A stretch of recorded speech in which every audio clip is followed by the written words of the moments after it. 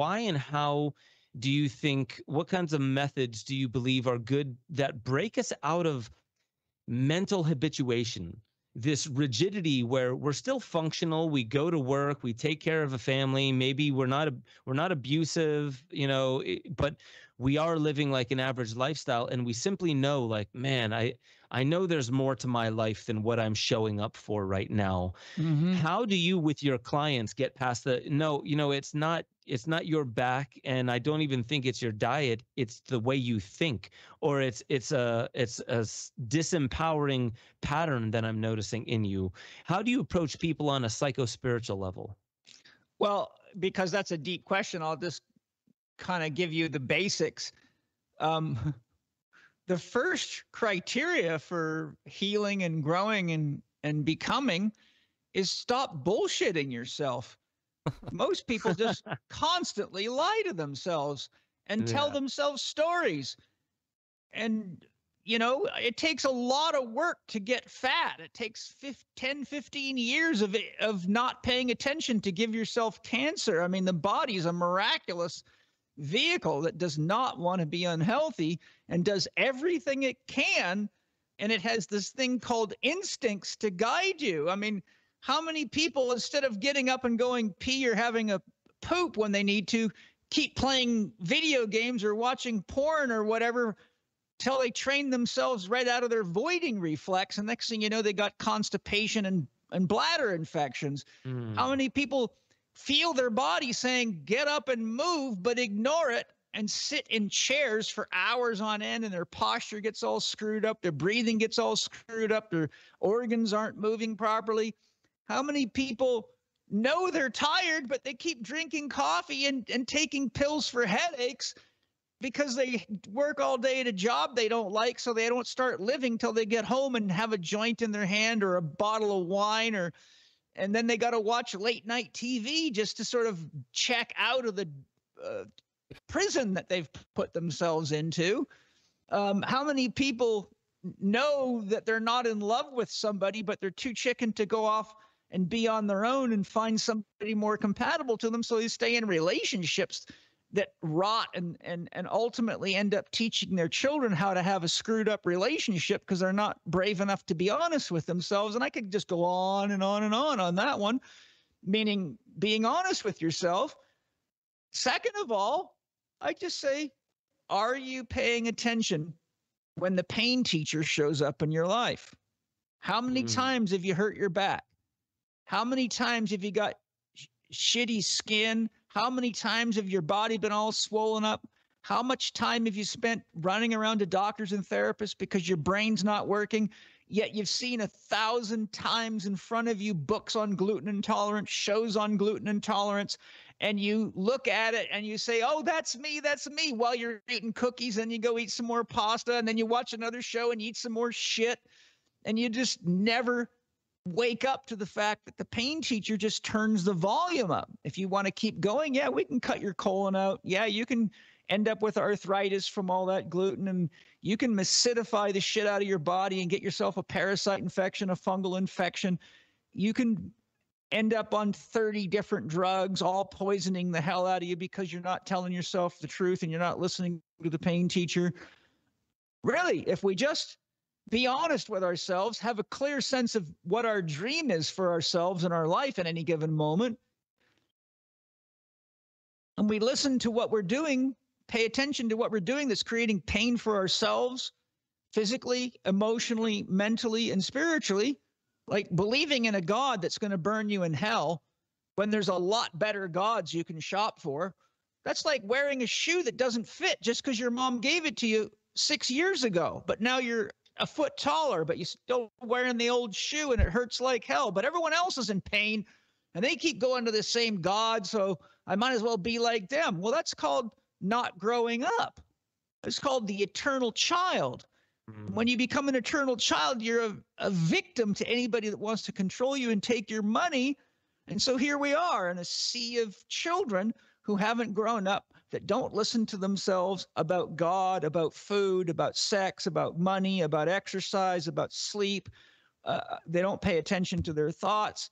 And they're wondering why the world's so fucked up and why it's so scary out there and what's going on. It's like, well, you can't wait for a crisis to decide to get your shit together. That's like waiting till you in a crisis to learn how to speak to your soul, but your ego's got such a stranglehold on you that you'll never learn to hear God until you can learn to let God choose what socks you're going to wear and what foods you should eat. So, that's how I get people going. I say, let's be honest. Don't bullshit me. I'm a bad guy to bullshit. I can read people like a fucking book. I've been doing this for 37 years. I tell people, if you want to know what a shaman is, I'll tell you. A shaman is someone who's played all the games you're playing, but's a lot better at them than you are. Meaning, I've already seen all this shit because I had to work through it myself, and I've seen all the games that can be played with money, sex, whatever, because I've been coaching people for 37 years. So I've had children for 37 years, you could say, and some of the most rich and famous and some of the most poor and screwed up. And how much money you have is no indication of how evolved you are, how awake you are at all. You can be very, very rich, but very, very still a child and still lost. And a lot of them are. In fact, I got to tell you a real quick, short story. Please. You might know of it, but I got to share it because the spirit wants it to come out of me. There was this billionaire who had all these health problems. He was emotionally a mess. Health was a mess. So he told his assistant, you've got to find somebody to help me. I've seen all these doctors and all these psychologists and therapists, and no one's doing a damn thing for me. So he said, I don't care how much money it costs or how long it takes you. You need to go find someone that can really help me. Well, it took the guy a few years, but finally he flew back, having found a true master spiritual teacher in the Himalayan mountains, 14,000 feet, where he had to walk for days on foot with a donkey and a guide to get to this guy.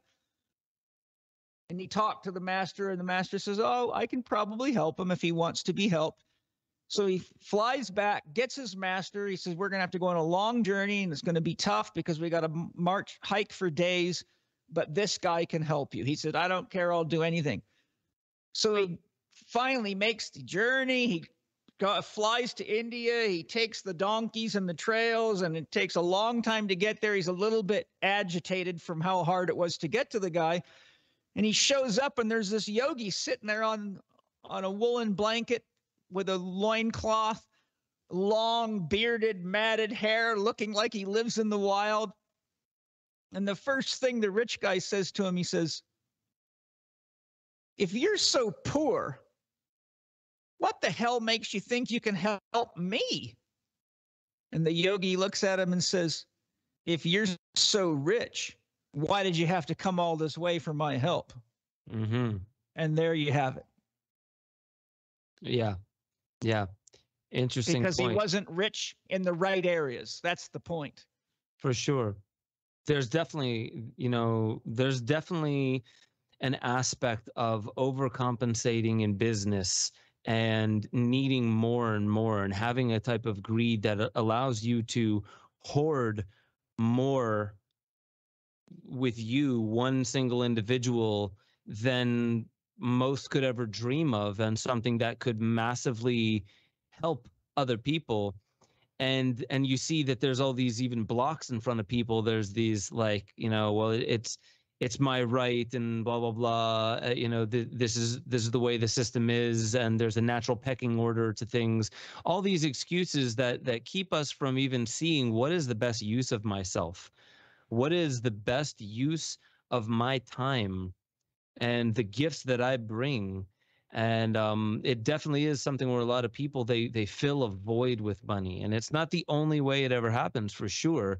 But thank goodness there are those who actually, they find their abundance by actually losing some of the shackles of their feeling small early on, and their entire life is dedicated and devoted to others. Make sure y'all head over to benjosephstewart.com become a member, you'll have access to the growing library of deeper dives where I talk about all the stuff that I really can't talk about on YouTube. Make sure you get involved in the Discord chat. That's where a lot of the conversation is happening, talking about new theories, being able to interweave into the greater conversation that is how we awaken infinity. That's our highest potential. And I just want to remind you, you are the most powerful technology ever known to creation. Wield it like an artist with a conscience.